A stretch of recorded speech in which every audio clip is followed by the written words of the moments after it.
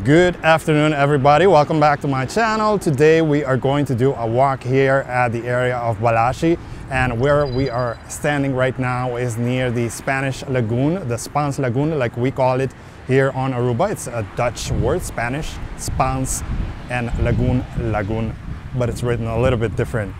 Now, before I start this walk, I do want to shout out to a member that's just signed up to be a member of my channel, which is Awout. I'll put his name down here somewhere, and I want to thank him personally to believe in my work and believe enough to become a member. There are 3 levels of membership. If you want to get shout out yourself in one of my videos, that's one way to do it. It doesn't cost much. I do have levels from a couple of dollars till I do believe like $9.99, something like that. Anyway, let's start our walk for today. I hope I'm not running into anything, but anyway, this used to be the old bridge that was used for traffic. So this is where all of the traffic going from, say, Oranjestad to San Nicolas used to go. And then as some of you may know, a couple of years ago, so they closed this one down. They built the new bridge, which is a whole lot larger, and it is a double-lane bridge also. It's part of the, which project was this one? The Green Corridor. So it's not officially part of the Wativas Boulevard, which is the road more getting to the, or heading from the airport to the hotels. Now, if you are thinking of doing a hike or a walk down here, it is possible. There are some, I do have a video where I hike from the gold mill nearby to this area. I did do it quite a few months back, probably more than a year back, although. And so yeah, this is the road leading to San Nicolas on this side and Oranjestad on that side. Worth noting also that we can see right in front of us the Yamanote, which is the highest hill on Aruba. Give and take about 189 meters, I think, if I'm not wrong by a couple. And also the drive-in is nearby here at Balashi also. And I have done a video on the drive-in also. If you didn't know that, we do have a drive-in here in Aruba that's been in existence. Well, it's been in existence for quite a few years, but then it stopped for like 10 years. And now with COVID, even in pandemic times, it started again. And apparently it's doing fairly good right now. And I'm so happy for that because it's just different. It's cool. And it's something very, very different. Now, our walk today, let me show you a little bit down here. So our walk today will lead us hopefully near the where you would have to be like where the Palm Island boat would be. So where you would have to go to get the boat to go to the Palm Island. Now there are now 4 bridges. So again, this large one, this one, the old one, and there's also one that's not really used for traffic, but mostly for like tubing and everything that needs to go to between the WEP water plant, water and energy plant, and where do I need to walk? Yeah, over here, I think. At the water plant and the old refinery. The refinery is not open anymore, but yeah, that's where they I think they still have the fuel down there. So we are going to take these steps. Some, or maybe even many, locals do not, or at least in past years, did not know that you can come down here via these steps.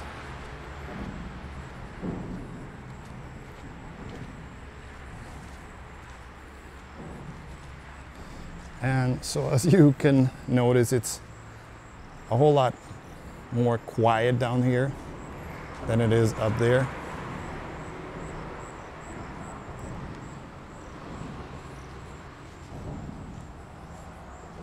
and it's also beautiful. It doesn't, you know, like from up there, you don't really realize that it's like quiet, fairly quiet rather, for the birds and such. I did spot a wada wada bird a moment ago, and I did catch it on video, but I'll be putting the vertical video of it in a bit. Let's get through these pieces of, you know, like the trees that have fallen due to rain. That happens a lot here. So since it doesn't rain all that much, when it does, the trees don't, like their roots don't really go like deep enough. And so that's the reason why these squeahy and watapana trees, they fall fairly quickly because of the muddy terrain.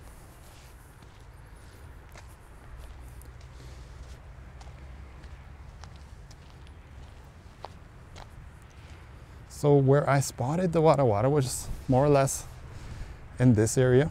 Oh, before I do that, check out these. So many of them are like shells that are hanging on to the trees and eating from them, I suppose. Now these are the antennas of Tele Aruba. It's the government-owned TV station, and it has been open since, I think, 1960s or so. Don't know the exact year, but they've been in existence for quite a few years. And when I was growing up, they used to not be open the whole day. So they used to be like open from like 5 or 6 p.m. till midnight or so, or 11 even.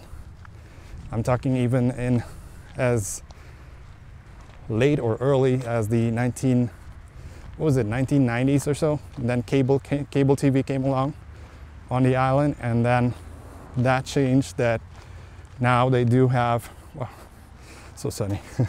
They do have programming basically the whole day, just as any major TV station. So we are reaching the road. So this is like the old road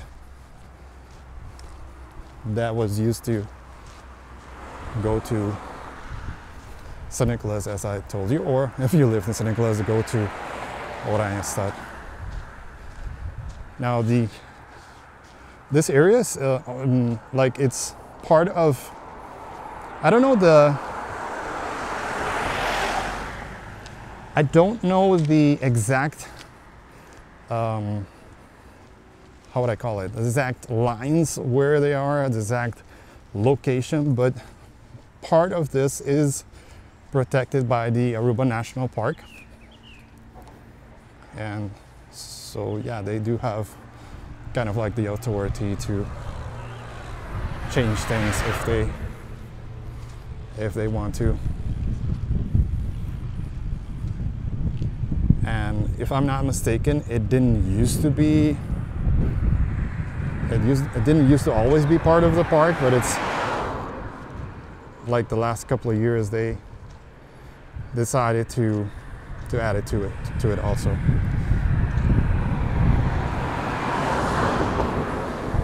Now, having said that,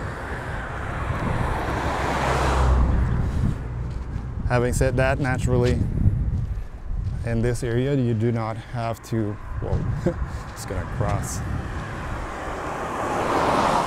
You do not have to pay to get in, obviously. This is just part of the park, but it's not really like a part which is like super protected or anything. Oh, there's a fish down there, like yellow and black and white. I don't know if you guys can see it.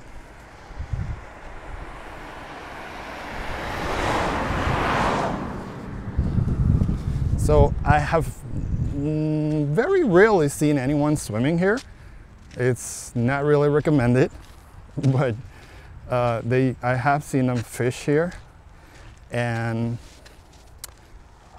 I think I just saw a fish like jumping from the water somewhere over there. But yeah, they do have, oh, there's one there. There's a kayak tours that do come partially in here and go back out.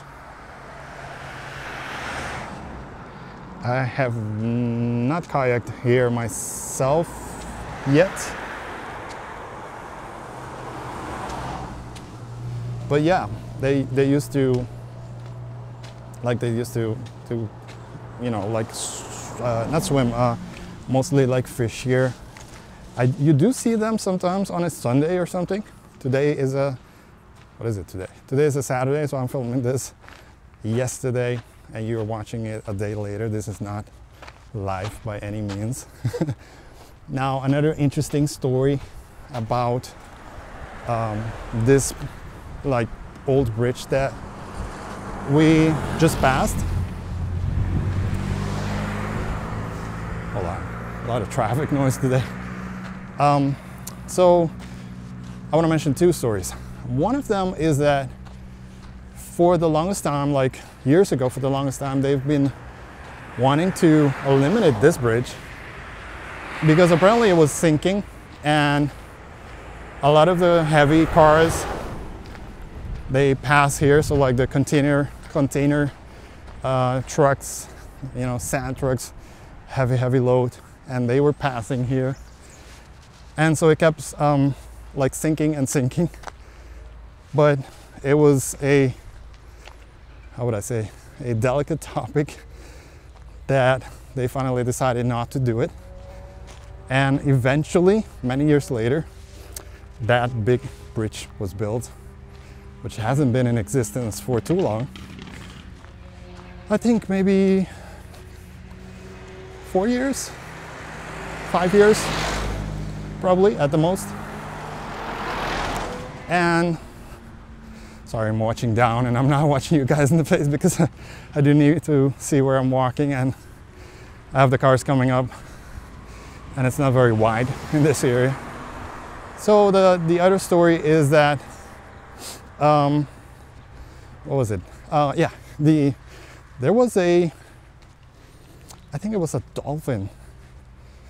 Yeah, I think it was a dolphin, like a small dolphin that came like inland, and probably was sick, and it came there like maybe 2 decades ago, like, yeah, about 20 years ago or so. And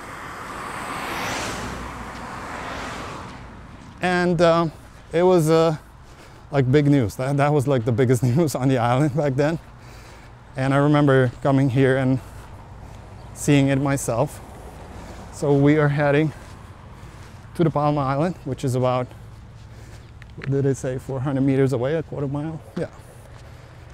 And yeah, so, but if my memory doesn't, like, how do you call it? If I don't remember wrong, I think it did die like maybe 5 days later or 1 week later, something like that. So even though they tried to help it, it wasn't possible to recover it. Somebody just say hi. I don't know who they are. Anyway, the water and energy plant is this one. So it's called WEP, Water en Energiebedrijf, which in Dutch, so water and energy factory, I think. My translation from Dutch to English is sometimes lacking, to be very honest. Oh, look at the yellow Spirit Airlines is leaving today. Wow, beautiful.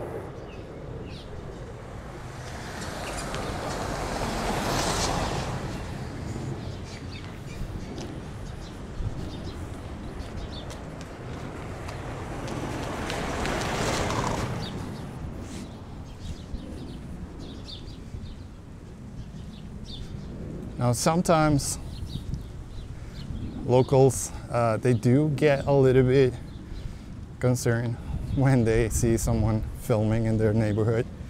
And even though this is the road to the Palm Island, it is a neighborhood, so you know, you do have to kind of like respect the privacy as much as you can, of course. And yeah, I'm not here to do anything wrong, of course. I'm just trying to show you guys part of you know, parts of Aruba that you might not get to see elsewhere.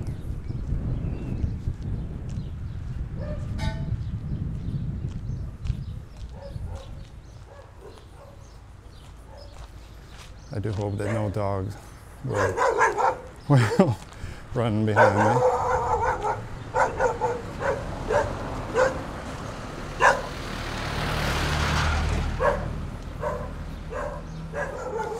And I do hope you are enjoying this walk so far, even though the dog is really barking at me. But I love dogs. I just don't like when they bite me. That kind of hurts a little bit. That would not be good. And speaking about that a little bit, the laws in Aruba have been changing the last, well, it's taking a little bit too long in my opinion, but they have changed. And I don't know exactly how it is right now, but we are as far or at the point where if you are not keeping your dogs inside, they can be picked up by, say, like a dog catcher, if you can call it that. I don't know if they are actually calling that here. And then, I don't know the details exactly, but I do believe that they'll give you like something like a day or two, something like that. I'm not sure. And if you don't show up, then they consider it to like be as a like a street dog, like we say here. Cacho di Kaya. Cacho is a dog and Kaya is a street in Papiamento. And so it's a stray dog. And yeah, they might, well, to be very honest, they might kill them because they think like, okay, it doesn't have an owner. Because the owner never came to, you know, to say, hey, this is my dog. And yeah, I don't know if there is a fine for that. If that happens, there might be, or at least a fee. I don't know. I'm gonna have to ask about that. But anyway, that has been, over the years, has been an issue here on the island. And I think that, as I said a moment ago, I do believe that we can do a better job than that. It's not just about the authorities, but I think as locals we should be like keeping our dogs or pets inside as, you know, like as much as possible. If you are not able to keep them inside. So we have arrived at like the entrance of the Palm Island. So here you would normally buy your tickets. And let me see if I can go closer and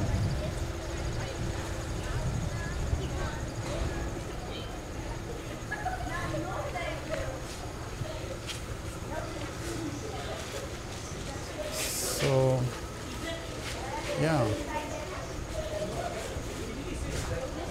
they do have more things now than they used to.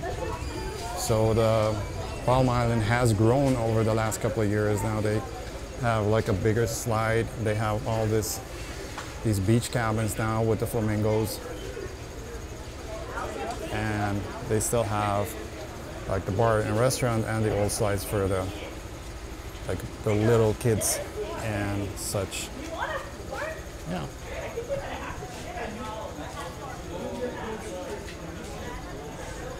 So this is the